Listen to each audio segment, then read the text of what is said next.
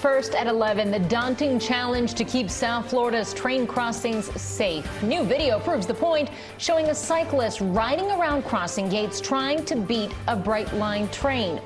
That cyclist did not survive. And he's one of at least 5 people injured or killed since Brightline began testing its trains.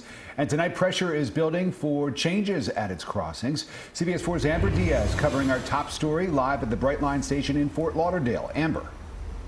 Well, you just said it right there. We've reported a number of cases where people were either hit or killed by a Brightline train. The latest happening to a man who police say tried to outrun it. What you're looking at is video released by police from a Brightline train riding through Boynton Beach last Wednesday. On the right side of your screen, you'll see a man, later identified by police as Jeffrey King, riding his bicycle across the tracks. Mind you, this video has been modified, only showing the moments leading up to the impact. The gates appear to be down, and you could hear the alarm going off as he tries to beat the train. Police say King was killed on impact. Been used to these regular freight trains and tri-rails just coming through, and they can just run across, but they don't realize that this train is a super fast train.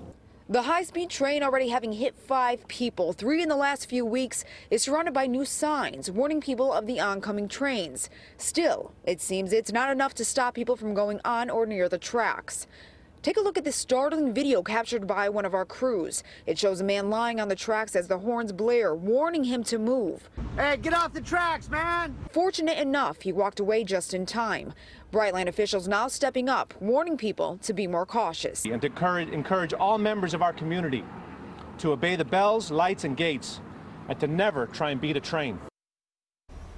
Back out here live, members of Congress are now asking for a federal investigation, and they're urging people to pay more attention. Reporting live from Fort Lauderdale, Amber Diaz, CBS 4 News Tonight.